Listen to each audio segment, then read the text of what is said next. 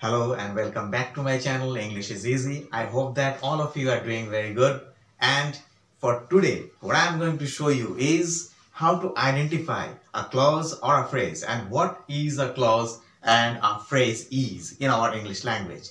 Therefore, be careful and concentrate while I am going to show you that how to solve questions related to clause and phrase.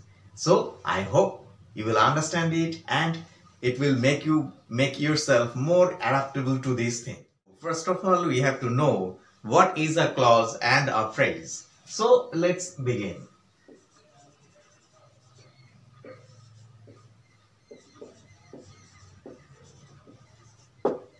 So if you make a column, then it will be very easy to understand that what is a clause and a phrase. So now let's start. Clause is something which a group of words which gives you a meaning, and phrase also gives you a meaning, a sense, but not a complete sense. But whereas a clause will always give you a complete sense. Our clause can have subject and a verb, because it is very important that whenever you are going to identify a clause in a sentence, you have to be very careful and you have to watch that whether that sentence has a subject and a verb, because a clause will always gives you a verb and a subject, whereas on the other hand a phrase will never give you both these things. Either one of them is missing, or sometimes maybe both of them are missing. So this is the stark difference between a clause and a phrase. And a single clause can be in a sentence, but a single phrase cannot make a sentence. On the other hand, without a clause, a sentence cannot give its proper meaning. Whereas a clause, though it adds some meaning to the sentence, but it alone cannot make a sentence. So these are the differentiation which you have to know. So what I have told you, first of all, in the very beginning, that both of them are a group of words. Okay, but they had some differences. So what are the differences? That we have to know. What is that? A clause is a group of words and it has a subject and a verb. That means a clause will have a subject and a verb. On the other hand, a phrase will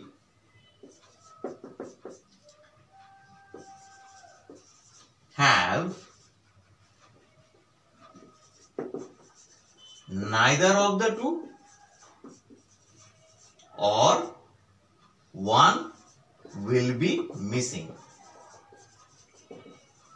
That means it will either have a subject or an object or a verb.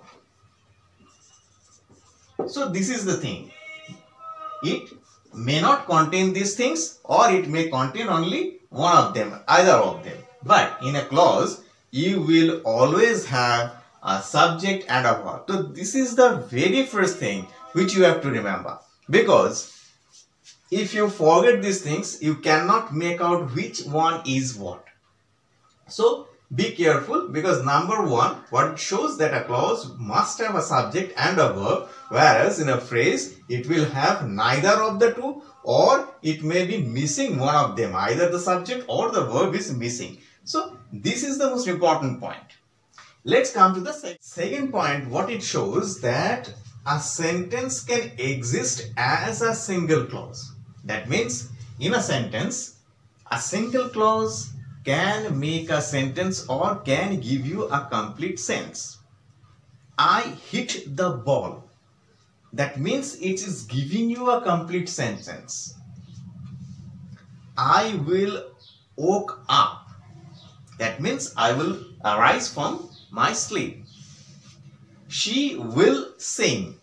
That means it's giving a complete sense. You can find that thing, you can understand what the exact thing is being done.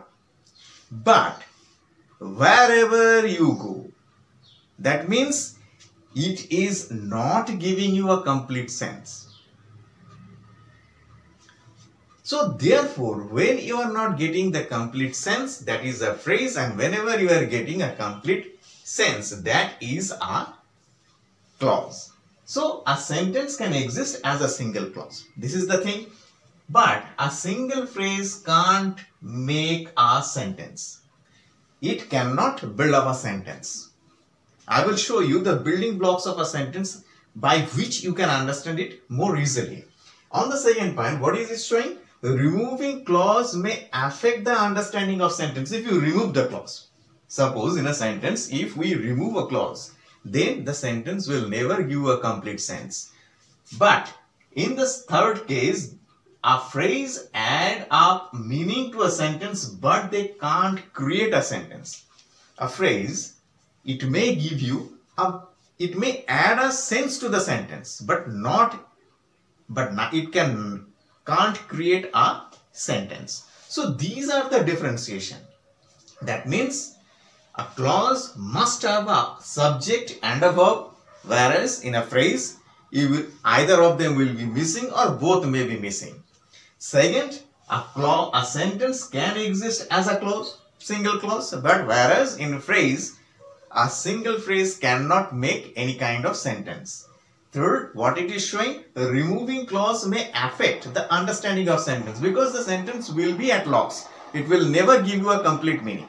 But whereas in a phrase, they will add something to the sentence, some more meaning to the sentence, but it cannot create a complete sentence. So these are the things which you have to remember. Now with an example, I will show you how to underline or how to point out which one is clause and which one is a phrase. So in this sentence, what I can see, wherever you go, I will follow. That means sometimes whenever you say to your parents that wherever you are going, I will always follow you. Because this is the thing which we exist between our parents and ourselves and our loved ones. So in this sentence, how you will determine or how you will point out which one is phrase and which one is a clause. So look at this sentence very carefully. Wherever you go. So this part of the sentence is adding something, but it is not giving you a complete sense when if you demarcate the sentence and write it separately. It won't give you a meaning. But on the other hand, this one, I will follow. This is giving you at least a complete meaning. Subject is here. So this one is a phrase. And this one is a clause. So how I have determined this thing? Because suppose this is not giving you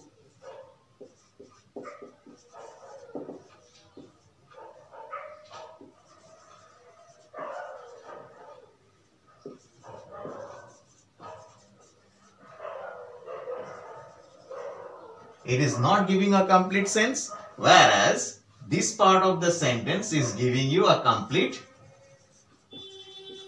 meaning. Why? Because remember those points which I have told you. As you can see, what it is a subject. And follow, what it is the verb. So what I have told you, whenever you are getting these two things, this number 1 and the number 2, then it is creating a complete meaning. So here I is representing the subject and follow is representing verb. So these are the things which will help you to understand what it is. Therefore, this is part of the sentence. You may say that the you also is a subject, but go is also a verb. But obviously, they are not acting as a verb, neither they are acting as a subject, so they are not giving you a complete meaning.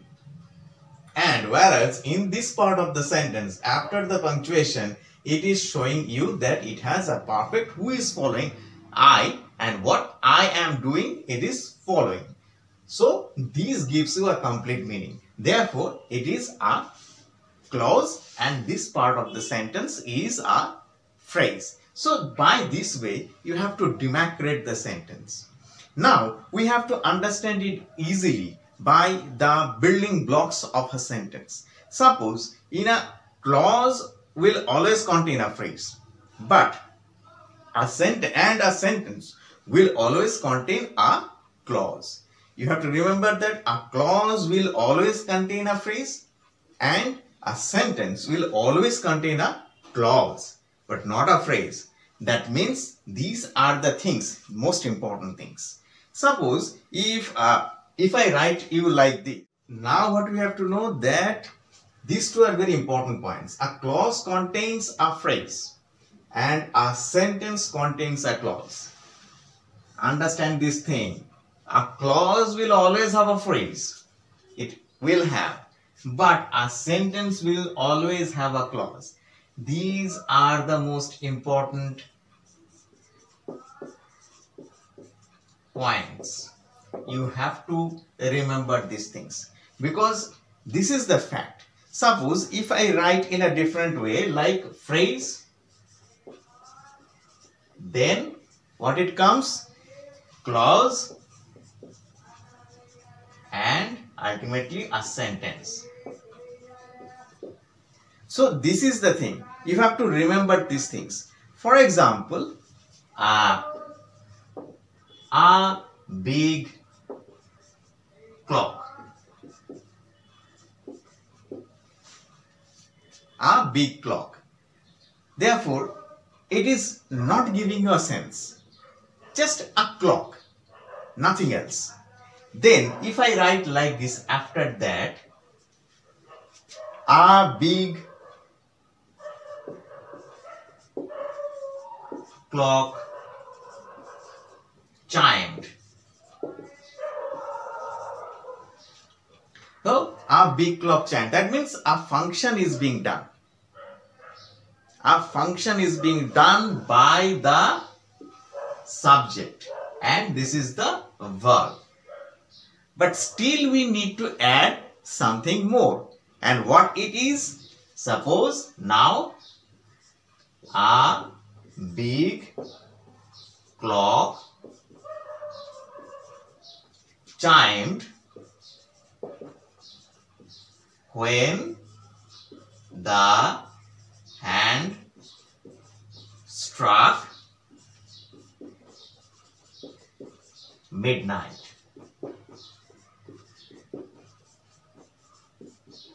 Now this is a complete sentence when it is being added with some other meaning.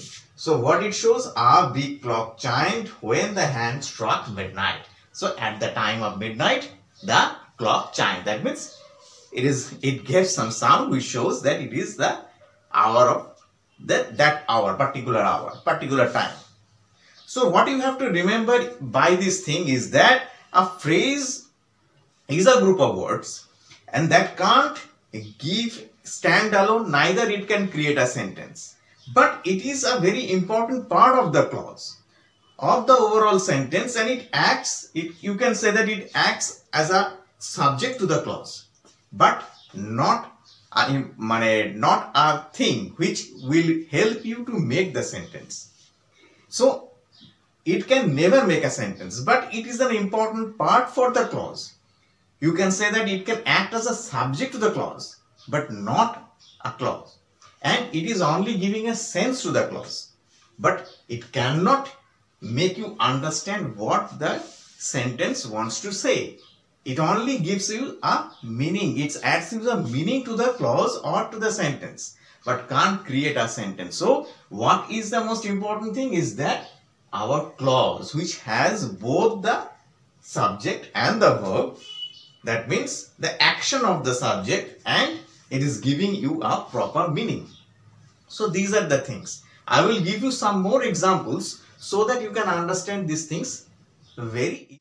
Now look into these two sentences. What it is saying, faced with so many problems, I decided to get professional help. Whenever we face so many problems and we cannot solve it by our own, then we need the professional help. Whenever we cannot solve the problems of mathematics or English or something else, we need some professional help. That means we need our teachers and tutors so that they can help us in our studies. And in any of these things, we always need some professional help when we face problems. If we do not face problems, we will never in need of any kind of professional help. So in this sentence, what you can see, where is our subject, what the subject is doing, and what meaning we are getting. So faced with so many problems, that means this is giving some sense to the sentence, but that is not performing or creating a sentence. Neither it is performing as a sentence, neither it is creating a sentence. But it is true that it's giving a meaning. I decided to get professional help. If you question the sentence, who? If you question the sentence by who is getting help, what answer you are getting? I. That means it is our subject. Who is getting the help? I. So I will be our subject. And what I am doing? What? If you question it like this, with what? What this subject is doing? Getting professional help.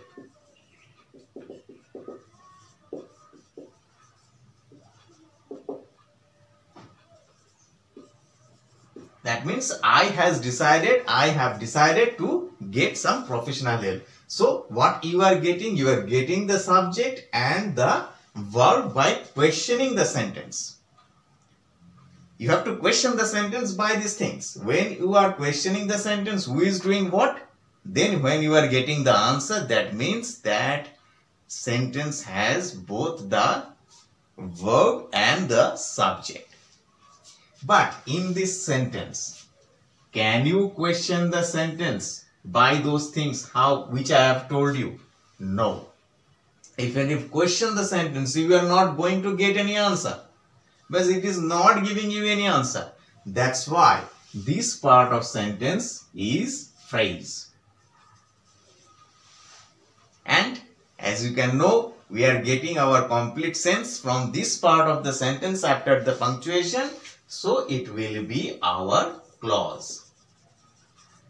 So you have to understand the things like this.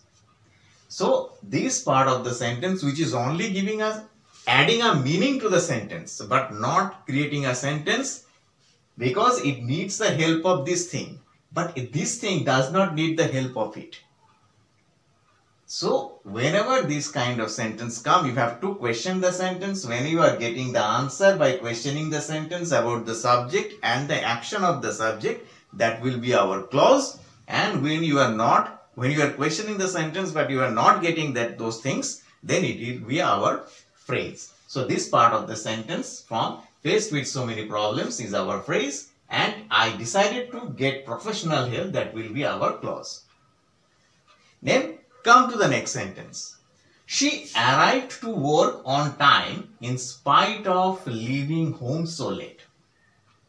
So in this sentence, if you question the sentence, who arrived on time?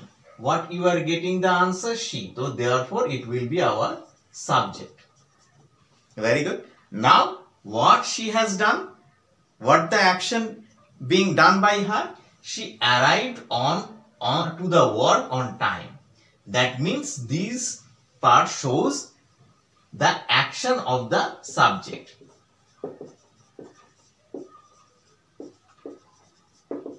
Therefore, this complete portion is giving you a complete sense. That means the subject has done something or the subject is doing something.